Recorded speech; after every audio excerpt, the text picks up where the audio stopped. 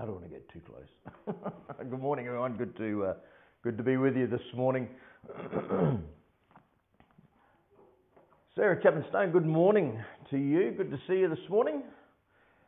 Hope you are having a good week. Sister Carol, good morning. Good to see you this morning. Smiley face, what a blessing. Trust you all had a good day yesterday. Pray for Tracy and I today. We've got a lady, Ian and Glennis, good morning. A lady and her daughter coming to see us today from Perth. I used to be their pastor in Perth. Amanda, good morning. Tracy, good morning. And they're coming up to see us and have some questions, and I guess there'll be a bit of counselling. So I'd value your prayers if you'd pray about that for us. Appreciate that very much. Well, it's also official. We're that coffee snob. And excuse me for a minute. I'm just going to wet the old whistle before I start. All right, good stuff. We'll just give it a few more seconds, and then we'll get started this morning. Hope you're looking forward to a good day.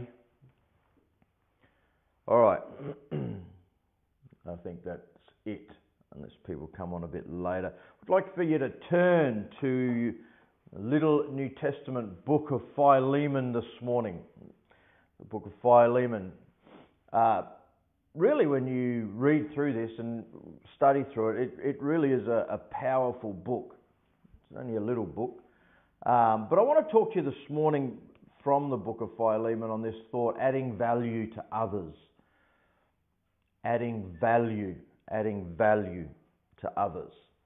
And I think that we see that here, there's no doubt, in the life between the Apostle Paul, Onesimus and Philemon. And I think it's important that we understand the very thought of being able to add value to others. So let's have a look at the scriptures. Philemon, verse 10, I beseech thee for my son. So this is Paul now writing to Philemon, all right? I beseech thee for my son Onesimus, whom I have begotten in my bonds, which in time past was to thee unprofitable, but now profitable to thee and to me. So at one time he was unprofitable, now he's profitable, all right? And I believe the way that he became profitable was a number of ways. He got saved, but then Paul stepped out and spoke on his behalf, all right, and gave him a glowing report.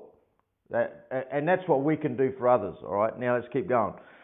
Verse 12, whom I have sent again, thou therefore receive him, that is mine own bowels, whom I would have retained with me, that in thy stead he might have ministered unto me in the bonds of the gospel.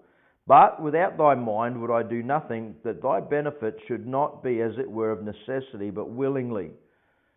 For perhaps he therefore departed for a season, that thou shouldest receive him forever. Not now as a servant, but above a servant, a brother beloved, specially to me, but how much more unto thee, both in the flesh and in the Lord. If thou count me therefore a partner, receive him as myself. If he hath wronged thee or oweth thee aught, put that on mine account. I, Paul, have written it with mine own hand.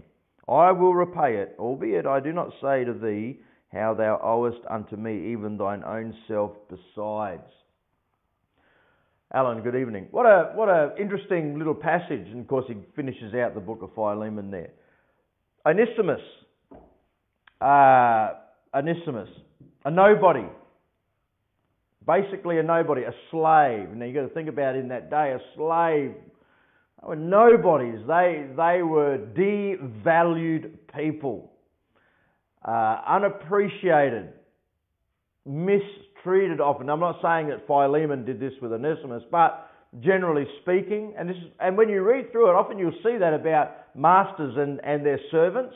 All right, and Paul said, if you're a believing master, then you better treat your servants well. Okay, so there were those who never treated their servants well. They were just slaves. You know, hey slave, do this. Hey slave, do that. You know what I mean?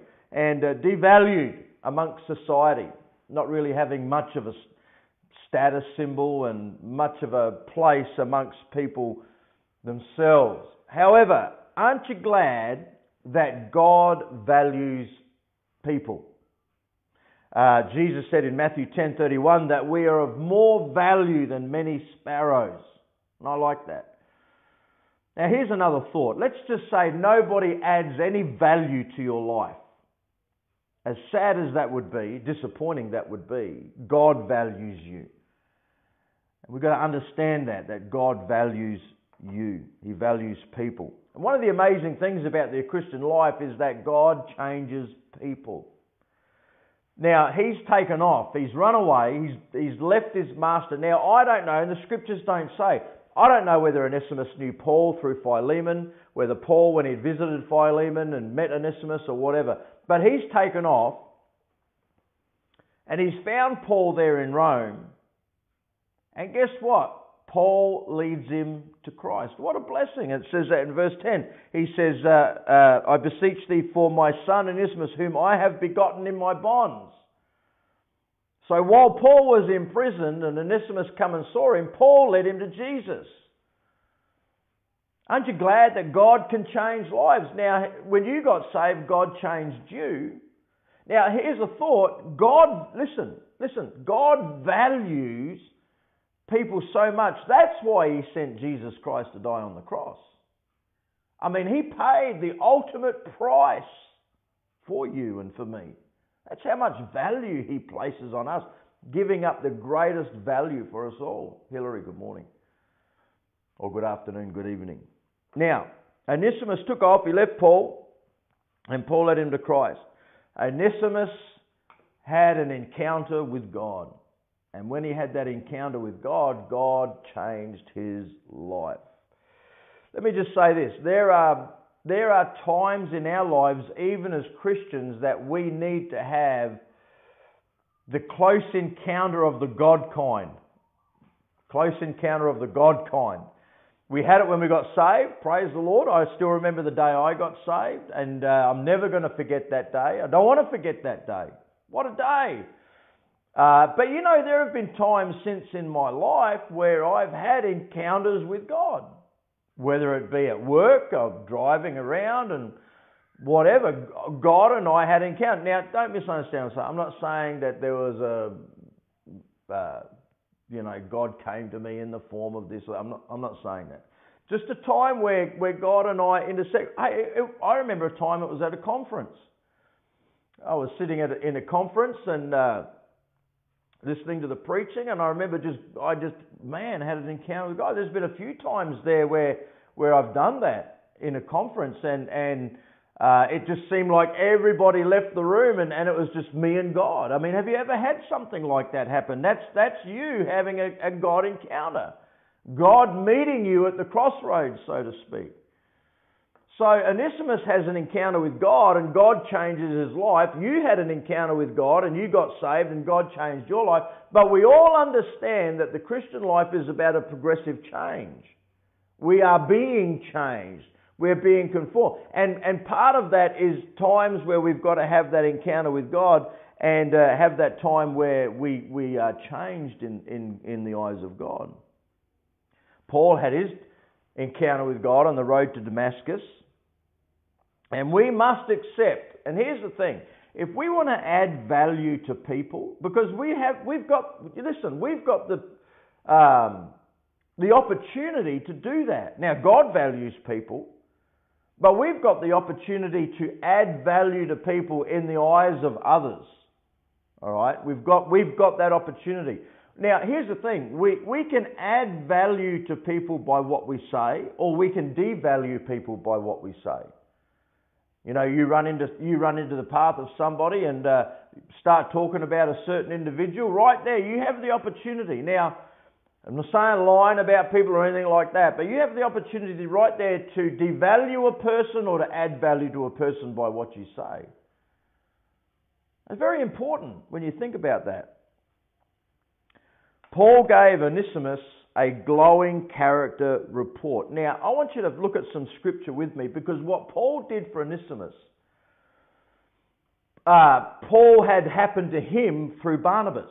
And Paul's passing this on. I want you to go to Acts chapter 9 with me. Acts chapter 9. And I want us to learn this morning about the importance of adding value to people by what we say and how we can encourage people in the eyes of others. All right? Look at this now in Acts chapter 9. Verse 25, then the disciples took him by night, this is Paul, and let him down by the wall in a basket. And when Saul was come to Jerusalem, he essayed to join himself to the disciples. He had a desire.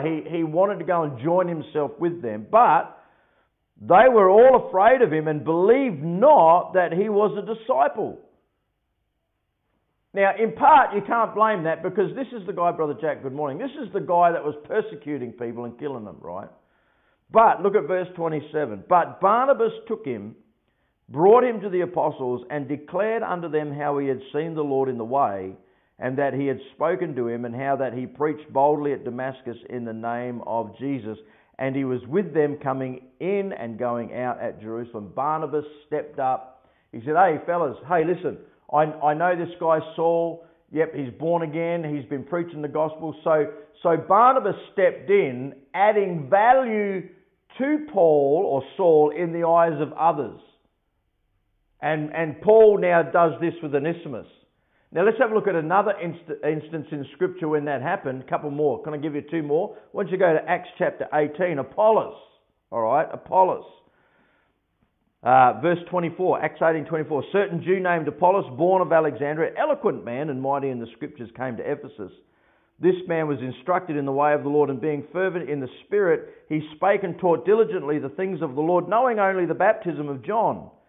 And he began to speak boldly in the synagogue, whom when Aquila and Priscilla had heard, they took him under them, and expounded unto him the way of God more perfectly. And when he was disposed to pass into Achaia, now watch this, the brethren wrote, exhorting the disciples to receive him, who when he was come helped them much, which had believed through grace, for he mightily convinced the Jews, and that publicly showing by the Scriptures that Jesus was the Christ. Did you notice what the brethren did? The brethren wrote, exhorting the disciples to receive him. Hey, receive. You know what they're doing? They're adding value to people. They added value to Apollos. All right. Now I want to go to one last scripture. I want you to go to the book of 1 Samuel. 1 Samuel, because we see it here as well. Also in David's life, 1 Samuel 25.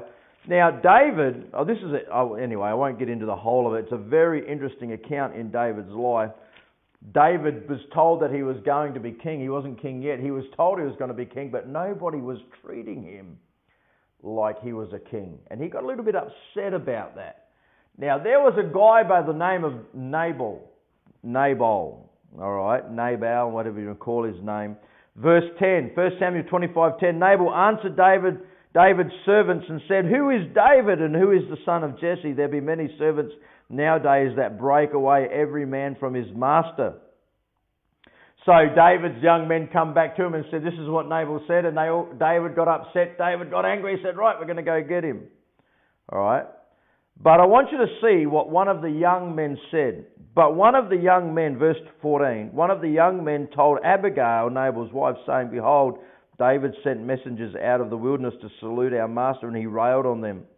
But the men were very good unto us, and we were not hurt, neither missed we anything, as long as we were conversant with him when we were in the field. So in other words, here's one of David's young servants, young men, gave a good report to Abigail.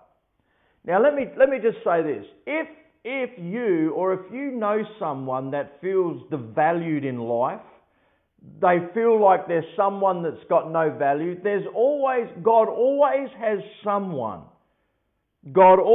has someone who will give a good report about you. You don't have to worry. God has someone waiting where he'll say, hey, you know that Stevenson guy, you know Paul? Yeah, look, and they'll say something good and add value to your life in the eyes of others. Now, in the eyes of God, you are valuable. But it's unfortunate amongst men, amongst Christianity, that sometimes we don't see the value in others until someone comes along and gives a good report about that person, thereby adding value to them, and thereby their position or their status or whatever you want to call it is exalted amongst people, right? Now, There's nothing wrong with that. We have the opportunity to do that, to add value unto people. But there will always be someone that God has waiting in the wings to give a good report about you. Proverbs 27 verse 12 says this, let's have a look at that. Proverbs 24, I won't try and quote it, I'll mess it up. Proverbs 27. Because you don't need to go around, now here's the mistake, alright? If you feel undervalued as a person, you don't think that people are giving you the right, the credit and all this sort of stuff, whatever, okay? The danger is you trying to promote yourself and trying to talk yourself up in the eyes of people, trying to defend yourself, trying to say, hey, I've done this, hey, no, don't. That's the worst thing you can do. All right, look at what Proverbs says. Proverbs 27 verse 2, let another man praise thee, and not thine own mouth. A stranger and not thine own lips. Let someone else do it. God has somebody like a Paul, like a Aquila and a Priscilla, or like a young man, like one of David's young men. God always has somebody there ready to give a good report about you. All right. I remember a while back, loved this man dearly, missionary, and felt somewhat undervalued about the churches that he had started in other countries. And often when I would get to him and try and encourage him, he'd always be bringing up. And the state of a person's heart when they always keep bringing something up. So he kept bringing up this thing about, I've started, and it mentions all these churches and so on. And he felt undervalued by people. But God had people in his life that were ready to give a good report about this guy and say, hey, brother such and such, did you know that he started? Did you know this? Did you know this? Did you know this? And they're like, didn't know that. You'll see, sometimes people don't know until they're informed by others. And therefore, when that person informs about the individual, they add value to them. Everyone wants to be valued. Everybody wants what they accomplish to be valued. We understand, as I said, in the eyes of God, we're valued, and that's the most important thing. Colin, Pauline Smith, good morning. Same with everyone else. I can't see everyone else on this morning. I don't know whether Brother Ross, you're there, Michael Ross or whoever, and it just, Facebook's having a bit of a meltdown, I think. Everybody wants to be valued. No one wants to be undervalued. And the accomplishments that we do, we want people to look at that and value those things. All right? It's part of it. But don't try and add value to yourself by talking up yourself.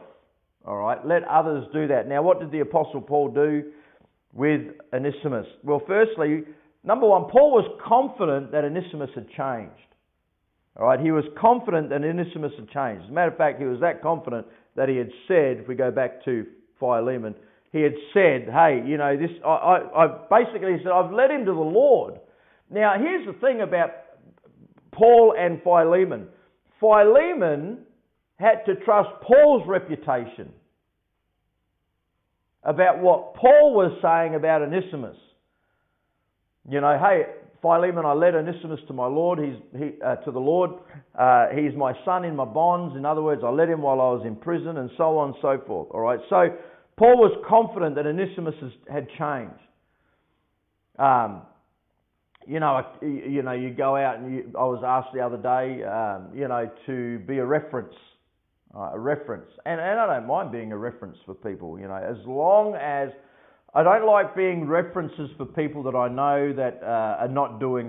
Can you be a reference for me about I've applied for this job and blah blah blah, and they didn't do well in the other job, and I'm supposed to speak a glowing report about someone who's not done too good. That makes for a difficulty. All right, but Paul was confident that Onesimus had changed, and now he's gone about saying to Philemon, hey, restore him.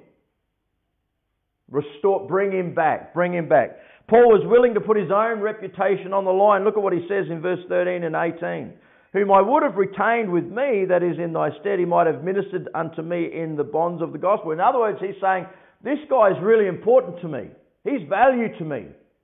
He's valuable to me. He can minister to me.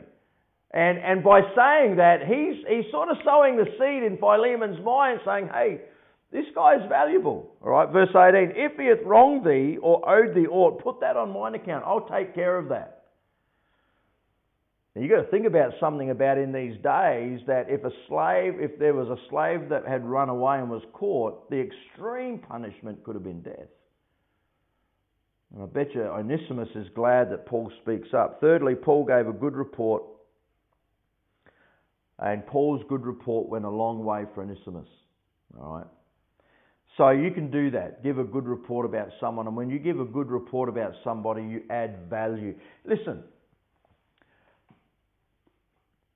it's unfortunate, but it's true that amongst Christianity, there's a lot of gossip that goes on.